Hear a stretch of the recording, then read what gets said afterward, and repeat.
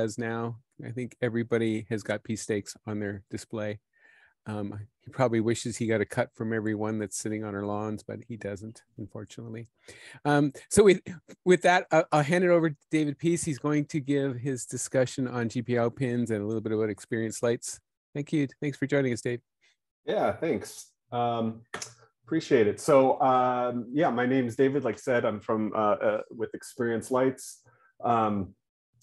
Yeah, I'm going to go through some stuff with GPIO.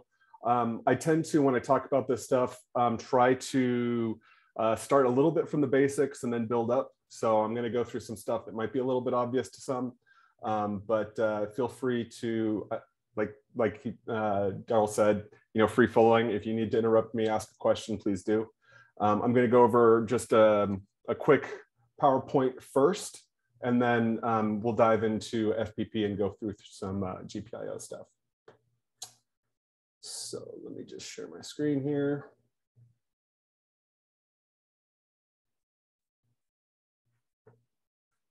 And we got it. Right.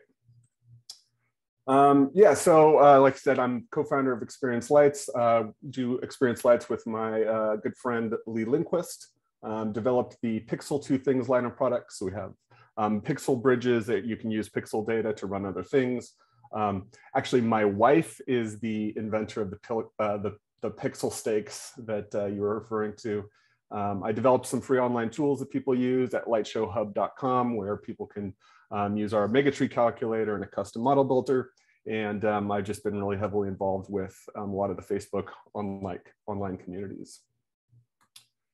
So why interactivity? So just, why does somebody want to do the interactive component for their light shows? Well, for residential, interactivity is very fun, provides positive vibes, promotes a giving attitude for charities.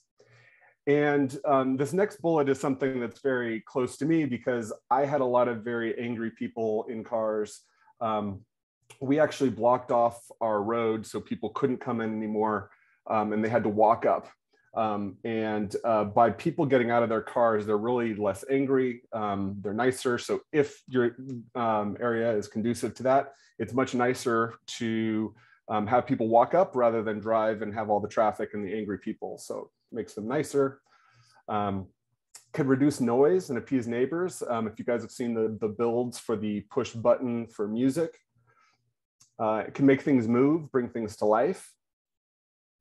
So a lot of good reasons for residential. Certainly for a lot of us, it's just a lot of fun. And then there's a lot of value for the commercial side as well. So when people are taking selfies, for instance, in front of your brands, you're going to get more social posts, more brand visibility. Interactivity is fun, encourages more referral business, and there's a lift in revenue. So there was a study done that was by keeping people present and engaged in some kind of interactive activity, there was an average 66% lift in keeping people present and engaged rather than just something where they would passively watch. So last year, we did a show at a local area called the California Center for the Arts, and we put the EFL design wings up on the wall and had a little selfie station where people could push buttons on a podium. So there was a lot of interest in this, so we put a build together, put a video together, which you can see on YouTube, that takes you step by step through this process, where people could press the button and change the color of the wings before they took a picture. What was really interesting about this, because this is the first time I've done anything interactive in a light show, is we had this crazy light show going on with a pirate ship and cannon shooting and smoke and snow and all of this stuff, crazy light show. And there was just a huge long line that was never ending for the selfie station. So it really proved to be something that was pretty amazing, and something that we're looking forward to grow this year. So we talked about, so let's talk about some different types of interactivity. Like you guys have seen the push button for music. This is primarily for a residential install.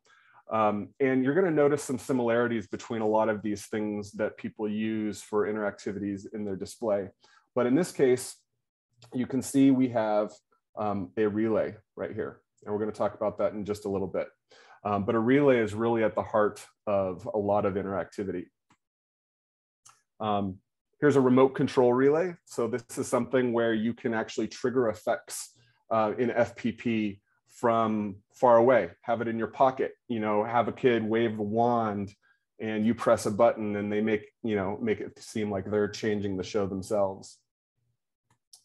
You could do motion sensors. Obviously, this is really popular in Halloween shows, but there's lots of opportunities in Christmas shows as well.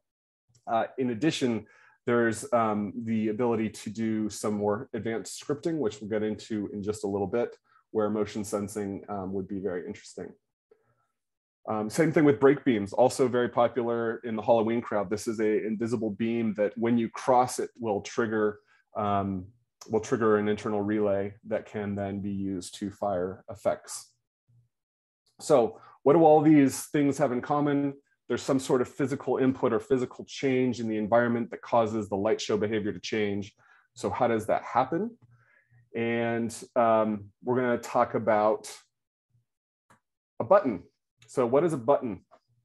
So we're going to start off real simple. I don't know if you guys can see my video or not, but you have a push button, right? And a push button is very simply a switch. And it's most often called a button is going to be a normally open single pole, single throw switch, which is a very big mouthful. So a single pole means that we have one switching line,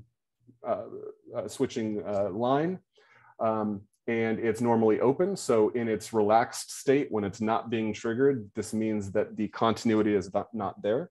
You'll hear this a lot, normally open and normally closed. I hope you guys can see my video.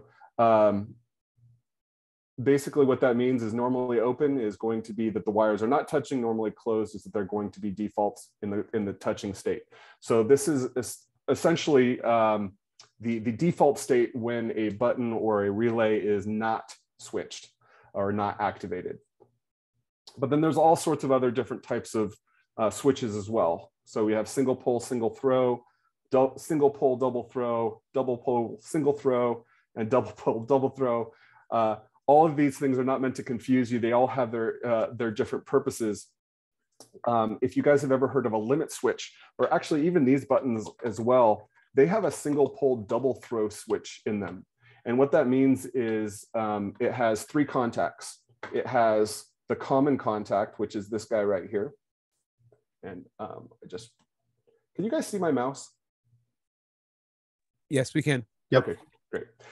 This guy right here would be the common terminal. And then you have the normally closed terminal, which means that in its relaxed, unactuated state, it's connecting the normally closed or the NC. And then you have the normally open, which is not connected. So you have three different contacts on that. And then when the button is pressed, this little guy moves to the other contact. So that's the normally open contact. And then when you get into the double pole, double throw, you get to get into some really interesting things that you can do, because you can actually reverse polarity. And I don't actually have the schematic for that here because it actually gets a little bit crazy. But what that means is if you put in 12 volts on this line and ground on this line, for instance, you can wire up the double pole, double throw relay in a fancy way such that in one direction, the 12 volts is coming out one leg, and then in the other way, it's coming off the other leg. So it's very interesting to use that if you need to reverse polarity. So if you guys are familiar with linear actuators, those will require, or motors, right? Those require reverse polarity to change the direction that it is going. So a linear actuator is a rod that moves in and out of a shaft, and you reverse polarity. So one way is going out and the other, you reverse the polarity and it comes back. And then a motor, polarity one way will spin the motor one direction, you reverse the polarity, the motor will spin the other direction. And those usually are with some sort of double pole, double throw relay to reverse that polarity.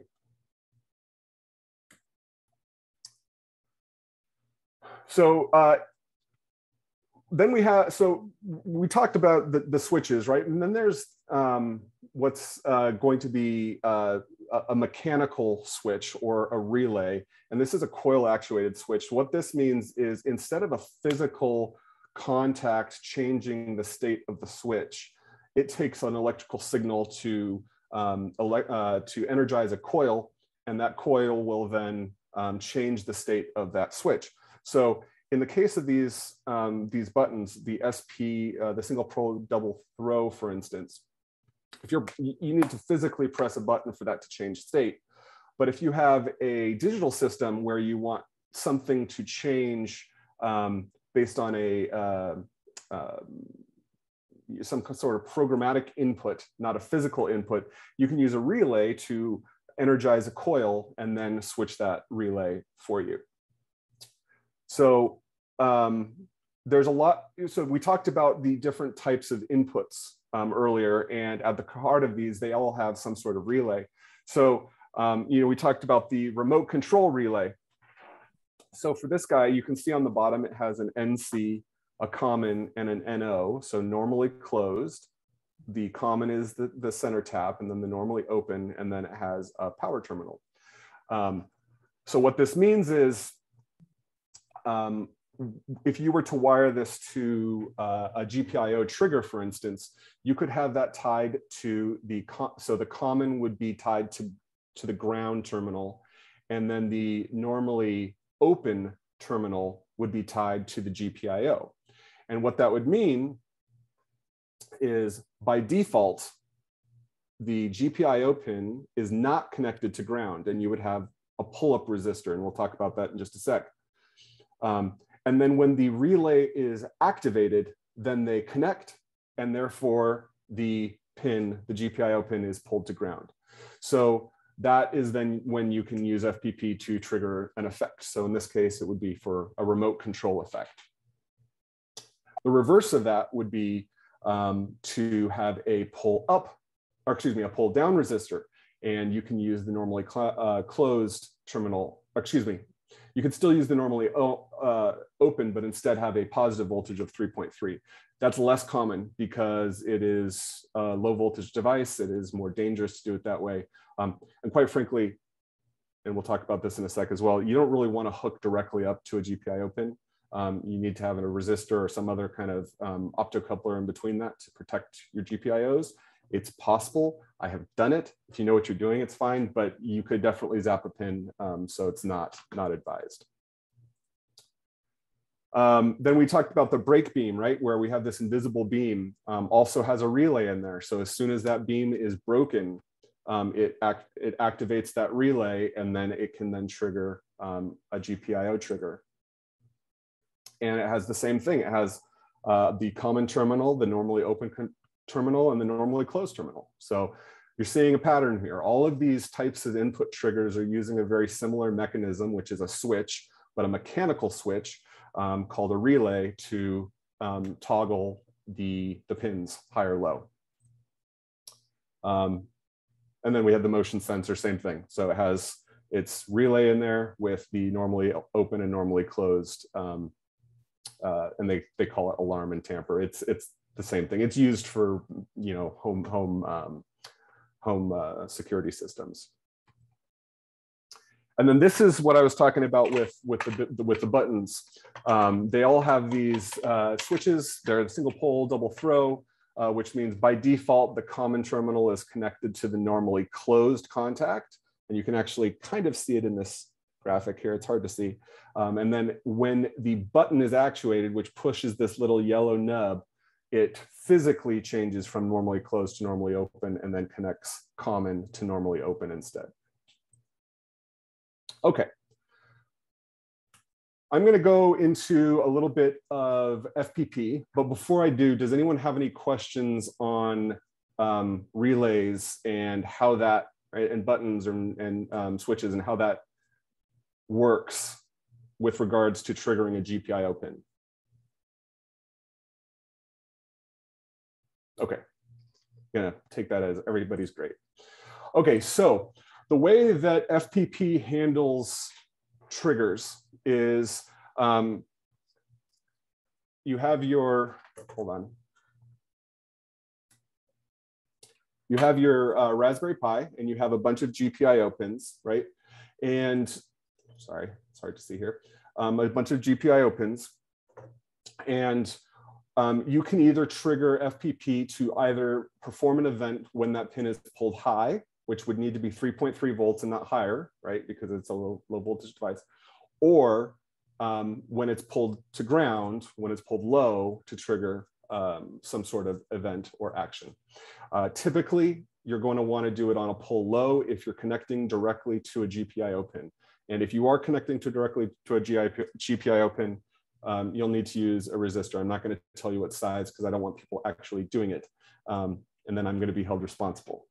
Better to use a hat. So use a Pi hat from Falcon or use the in and out Pi hat from xLights. Use something else to trigger the GPIOs safely.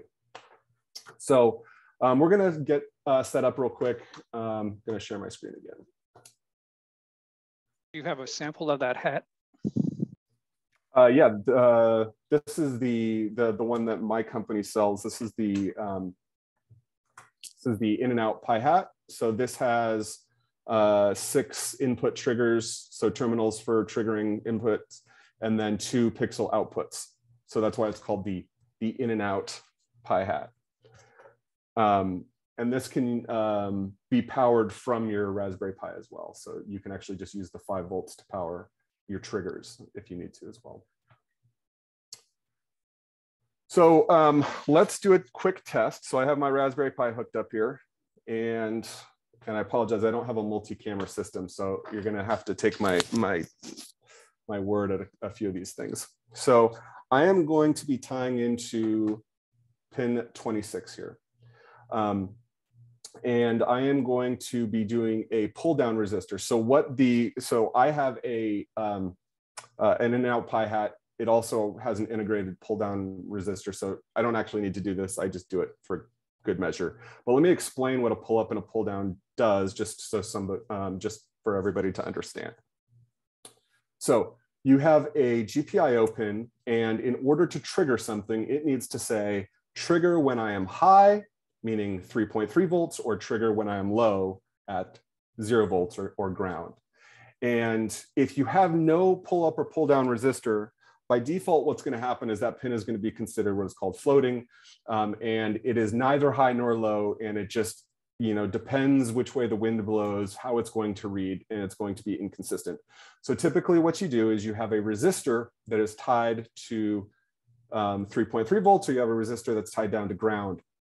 And that's called a pull up or a pull down resistor, which means that if nothing else impacts that input, that GPIO, it is going to read high or low. So if I have a pull down resistor, if I am not applying any kind of change to my GPIO, it is going to read as low, which means that I need to do a command on the rising edge, which means when I transition from low to a high, then execute a command. And it's very quite simple. 99 times probably out of 100, everybody's going to be doing something related to playing a sequence. That is largely what people are using this for. So you're going to say, start a playlist at a specific item. I really should have set up some test data here. I apologize. I don't have any playlists in here, but it's very, very simple. You would just select it from the list. And these other checkboxes are actually quite important. They were just added recently, so I was very glad about that. So especially if you're doing a selfie station, you might want to say, okay, if I hit the button that is the red button, and usually I give these a name.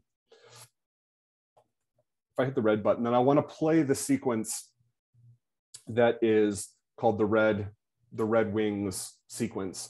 But I want that to continue forever. So I'm going to hit repeating, and then I'm only going to start it if it's not running. And what that means is if someone comes up and starts pressing the red button and they press it over and over and over and over, it's not going to just keep restarting the sequence. Before, that's what would happen. It would just keep restarting it every time you press the button. Now, if the red sequence is currently running, it will not run it again. It won't restart it unless it is not currently running. Repeat, yeah, we just want it to repeat forever until somebody changes the pattern. At the heart of it, people don't really care what the color is. They just want to press the button and see it change colors, right? But there's quite a bit more to these buttons that you can do. I'm not going to go through these one by one, but there is some very interesting things that we can do that people might not consider. So for instance, you could do a FSEQ effect start and stop. If you guys are not familiar with what an effect is, you may be familiar with an FSEQ, which is the rasterized sequence file, right? But you can actually create an effect file as well. If you basically want to, let's talk about the wings again. If I have an effect on the wings, this is a beautiful example, effect on the wings that I want to basically show up, but I don't want it to impact the show that is currently running, you can actually do what's called starting an effect, which basically overlays on top of your existing show, and it doesn't stop it. So you don't have to do either or, and you can have them going at the same time. And so what that entails is you click on the model and you go to Model, Render and Export. And that's going to create an eSEQ file. And then that can be imported into FPP and triggered as its own effect. And when that effect starts and you tell it the start channel, it will keep your show running as it is, especially if you're using the same Raspberry Pi for your selfie station as you are for your show, and it will overlay it on top of it. And then there's also the ability to do scripting. And this is a more advanced topic, but I'm still going to go into it because I think it's interesting and I think it's probably a little bit underutilized. So I'm going to go to Content Setup, File Manager. I'm going to go to Scripts. So we're going to create a new script, and I'm going to type it out here, and it's going to be Bash. And I don't expect people to know Bash. I don't expect people to know what I'm about to type. But this is all just fuel, right? So I want to fuel people's ideas and creativity. If you get some good ideas from that, then great. So I'm going to write a little bash script. You always put /bin bash at the top to signify where the binary is for the what you're running. And what we're going to do is implement a counter.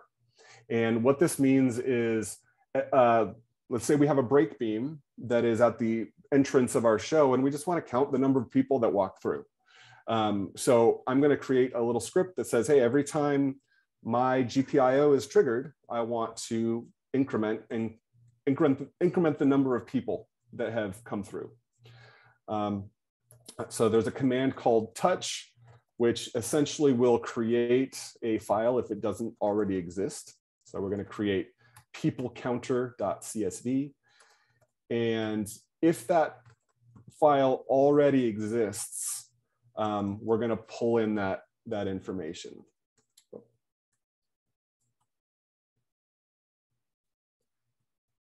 So this command here is just reading from the CSV file into a variable called current count. So the first one is creating it if it doesn't exist, and the second one is reading the file. So if there's already a value in there, it's going to read it in. And then we're going to do a new count, which is just going to basically increment the current count plus 1. So now we have a new variable called new count, which is taking whatever was in the file, the CSV file, and we're going to add 1 to it. And then we're going to just put that file, or put that new number back into that same file. So that's it. So I'm going to save that as peoplecounter.sh. Okay, so creating a new file if it doesn't exist, we're just bringing in the value. It's just a text file, so it's just bringing in that value into current count. We're adding 1 to it, and then we're going to put the new value back into that file. We're going to overwrite it with a new thing. So I'm going to come into scripts. I'm going to select the peoplecounter.sh. So now we have that script here. So if I go back to my GPIO inputs, I'm going to do, what did I say? 26. Okay, so I'm going to do 26. I'm going to do a pull down just for good measure. And I'm going to run a script. And it's going to be people counter. All right, so that's all I'm going to do. I'm going to hit save, restart. So now when I trigger my input, which I'm going to do with these highly scientific tweezers, I'm going to take it and I'm going to trigger input 26. Okay, you're going to have to trust me that that actually did trigger. We'll see. We'll see. The proof is in the pudding. So we have a new file now. So you can see it created peoplecounter.csv. If I view that, it now says the number 1 because I triggered it 1 time. Okay, so I'm going to close that. Are you literally just shorting out the pins? Is that what you're doing? That's all I'm doing. Yeah, it's very scientific. It's a mechanical switch. Yes, it's a mechanical switch. Yeah, very prepared here. There you go. Just triggered it a couple more times. Now it's at 3. Okay, so you can see this is a very, very simple way to count, right? But there's not much value in that if you don't have any like date information associated with it, right? So let's alter our script. And this is, once it's uploaded, then you can actually edit it straight in here. So I'm gonna change the file name to people tracker CSV. And so I'm going to create a new variable called date. And that's going to be date plus y dash n dash d.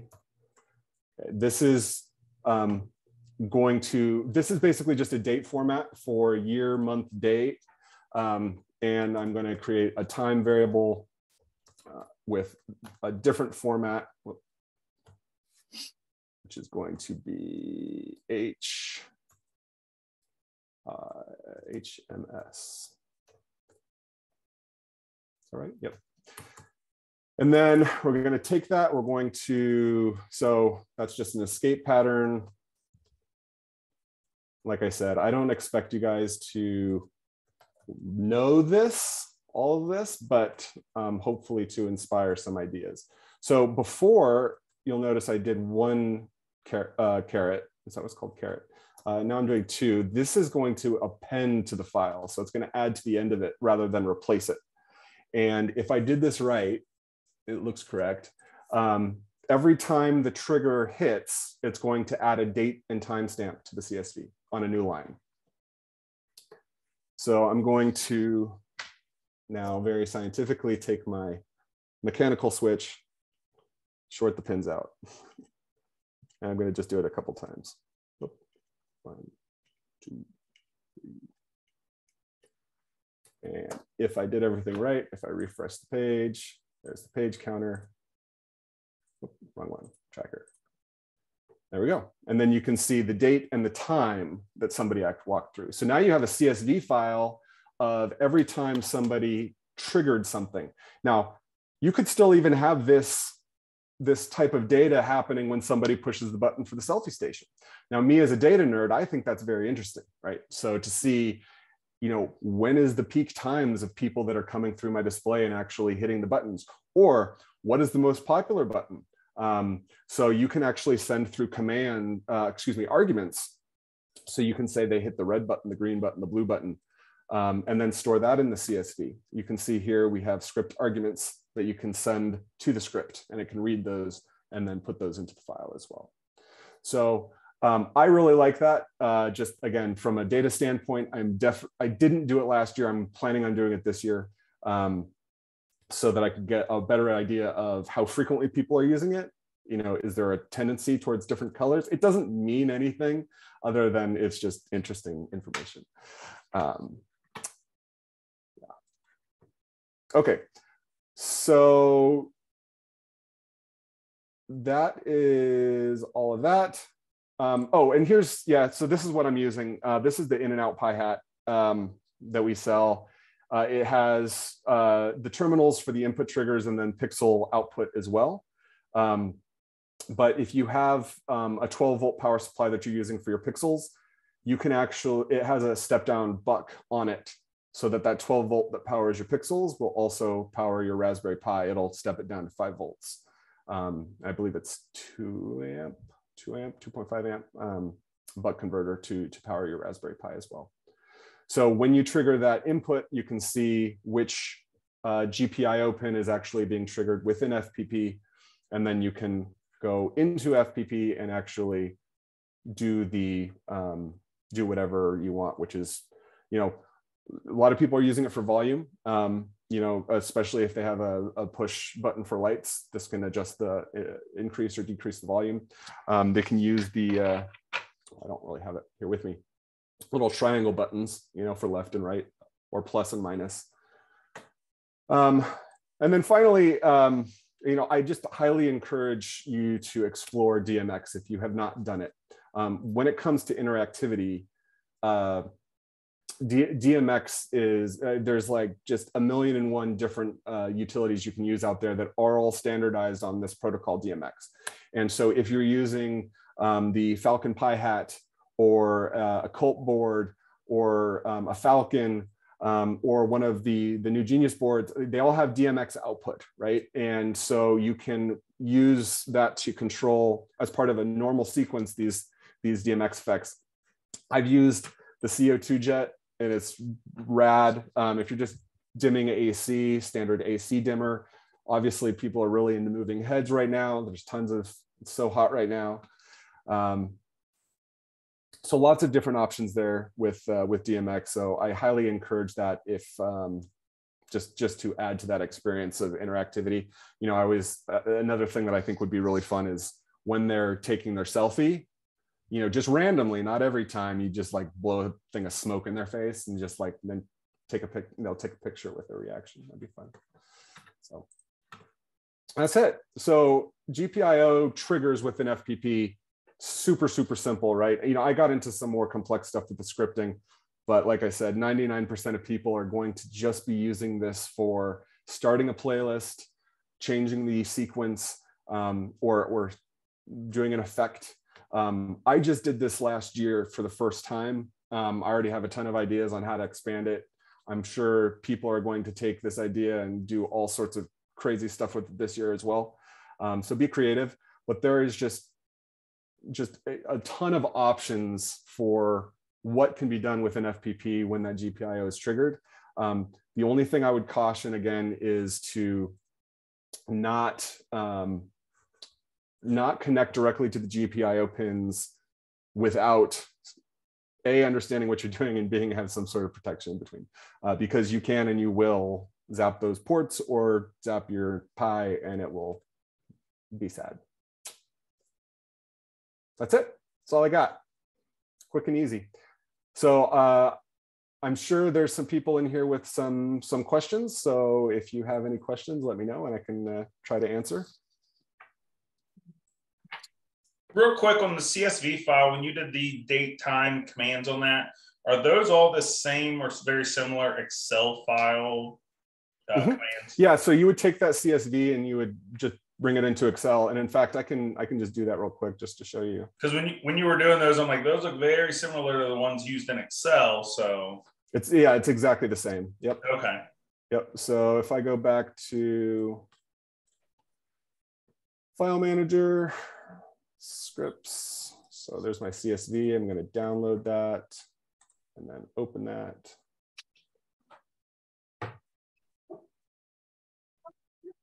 And Excel, it's very slow.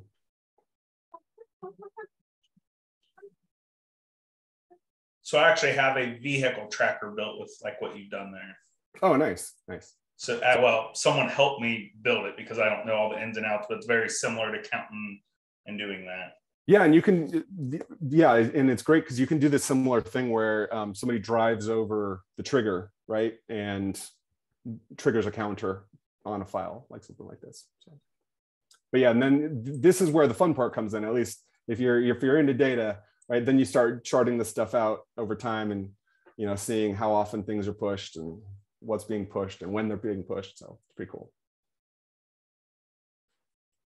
So I see somebody's hand being raised. I don't know how to, do I need to do something with that? Yeah, just call on. Just acknowledge it. Yeah. All right, David. Hey, Thomas. how you doing, David? Hey, good. Hey, my question is, does this only work with the Raspberry Pi? Is that the only thing that it works with? I don't think so. No, I think it works with any Linux device, whether Beagle or Orange. I think all of them are probably going to have their own different way. You know, there's certainly different numbering schemes. You know, on how they're different numbered. But yeah, no, it should work on every Linux device. Okay, so you're saying Linux and not like Mac or PC? Correct. Yeah, I don't think that there's any physical interface to triggers like that, other than maybe web services like API calls, but not any like physical interfaces like that, other than unless it's a Raspberry Pi or a Beagle or something like that. Okay, thanks. Yep. Any other questions, or has anybody made something that they wanted to talk about? You see several in chat. So John Larson asked, can you do, and I know Daryl, you started to respond. So can you do an ESEQ file on a group? In the general sense, is export? Yeah. Yeah, you know, what's funny is as I was getting prepared for this, I tried that and it does not work. So that was unfortunate. Yeah, being able to export as ESEQs on a model basis, not on a group basis. Correct. Yeah. And but you know, for what I tell people with the wings too is I just use one file for one wing, and then you just copy it to both, you know, the start channel for both outputs to the same thing, and then it's just run it. You know, both wings are identical. So it's one model in that case, if you were doing like a selfie station. And John, I don't know if you want to ask your other question or you want me to read it out of chat. Basically, how can you set up your in and out board to act like a relay? So it's actually a different way to look at it. So you want to use the in and out board. You trigger the in and out board with a relay. So whether that is a physical input like this, or something that is digital, like a remote control relay or the brake beams or the motion sensor, all of those devices plug into the in and out Pi hat to trigger the GPIO pin. The Pi hat itself is not a relay. It is a low voltage, you know, board. It is for changing logic signals only, not for switching high current loads. Hopefully that answers your question. Did you make the selfie station plans product materials list available? Was that something you did for one of the Mega Minis or something, or no? Yeah, so there's a video on YouTube. So if you just search for push button podium, it's probably going to be the first result, and that has everything listed. And then on our website experiencelights.com, there's also just like the wood and the cut sizes and stuff like that. So we take you through how I built it. I don't know if you guys have seen, like, Tony Bigda took that and like plussed it times 11, and his is way cooler. But yeah, I have the YouTube video. It's like 35 minutes. It takes you through the physical build, the wiring, and the FPP config, like front to back. So just search for push button podium on YouTube, and it goes through all that. Yes, James. Hi. Yeah, I see that you covered only GPIO inputs, but you did cover scripts. Do you have any scripts which can drive, like through API, the GPIO outputs? You can certainly drive the GPIO outputs. You're going to definitely want to use a relay in that case, because you're going to be and through some sort of protected device, because that is going to be pulling current, which you don't want to source from your GPIO pin. So you need to have some sort of device that is safe for triggering the outside world. And I don't know, maybe somebody can correct me if I'm wrong. I don't know if there's anything in the hobby that we have that does that, but I know Adafruit has Pi hats that are for that. I'm absolutely doing that like 100% DIY, but I really want to be able to plug in through FPP. And I got this problem that I've basically got a cult board, so it is protected.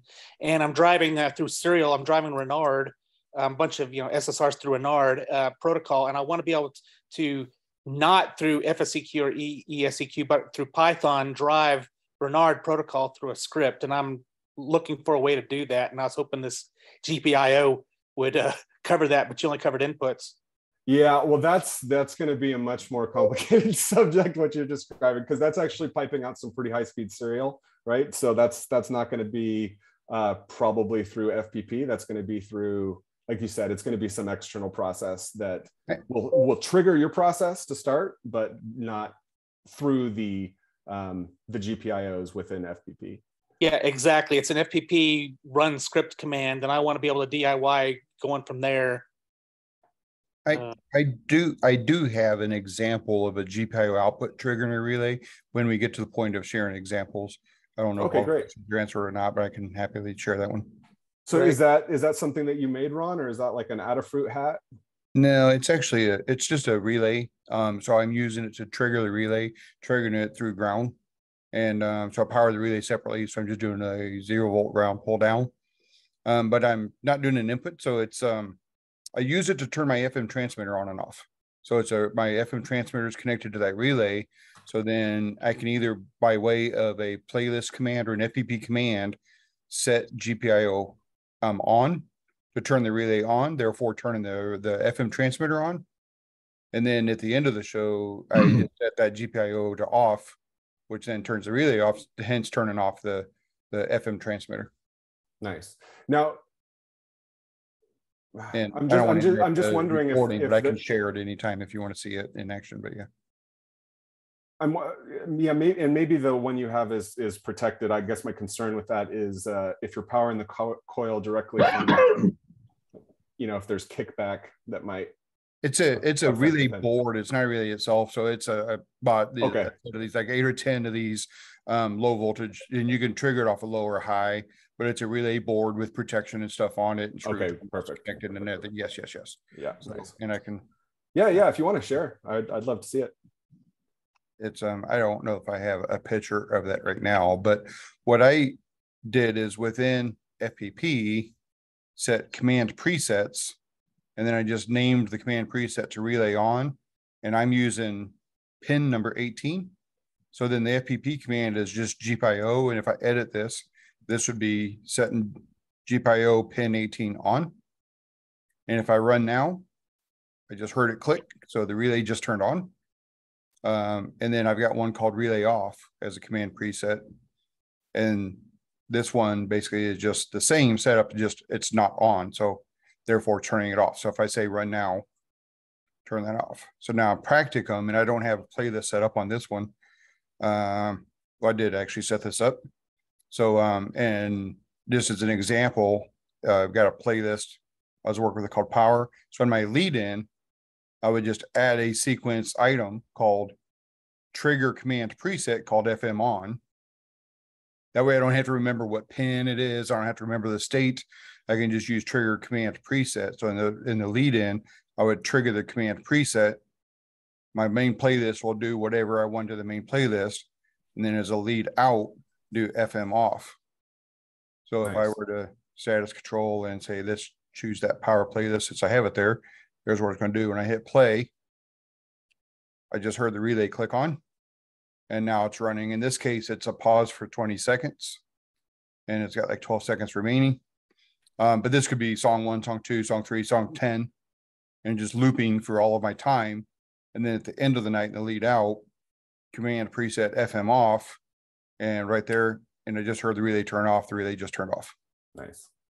So that's just an example. That is really cool. Something pretty simple, but just, and then let me stop sharing and I can find the actual relays I ended up using. They're a 5-volt triggered relay. So I'm actually triggering, come to think of it, this is a 5-volt triggered. So I'm using the 5-volt output pin through some protection. So let me see if I can find that real quick. If you want to see which relays, there's many choices of these, but helps if I can type.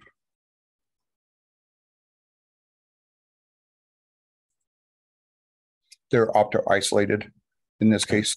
Nice. Yeah. Share. I would So highly bought these recommend nobody relays.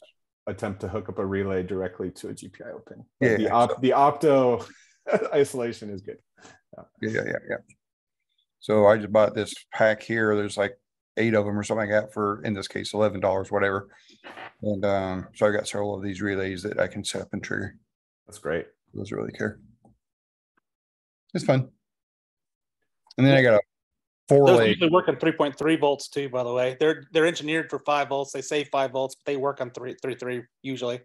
Correct. And one thing that we did determine is there are that same type of relay that's triggered off a 12 volt, likely will not trigger off a 3.5 or 5 because it's just not enough to hit past that high voltage scenario. But yes, the 5 volts or the 5 volt base trigger relays can trigger off 3.3 as well. Yeah, you stick a bipolar on that and you can trigger with 3.3.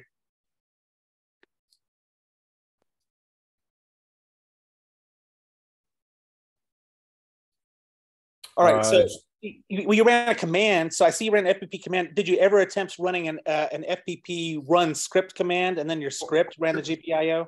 Sure. You certainly could. I don't really do a lot of the scripting, but another thing that you could certainly do is actually go to your channel outputs, and you can define an other output.